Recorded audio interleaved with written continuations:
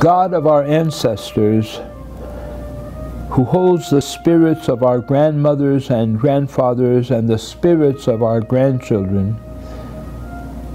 remembering the children, we now pledge ourselves to speak the truth and with our hearts and our souls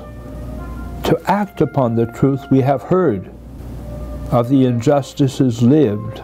of the sufferings inflicted, of the tears cried, of the misguided intentions imposed, and of the power of prejudice and racism which were allowed to smother the sounds and laughter of the forgotten children. Here are cries of lament for what was allowed to happen and for what will never be.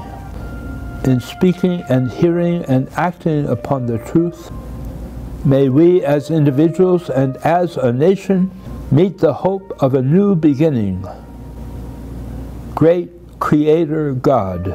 who desires that all creation live in harmony and peace, remembering the children, we dare to dream of a path of reconciliation, where apology from the heart leads to healing of the heart and the chance of restoring the circle, where justice walks with all,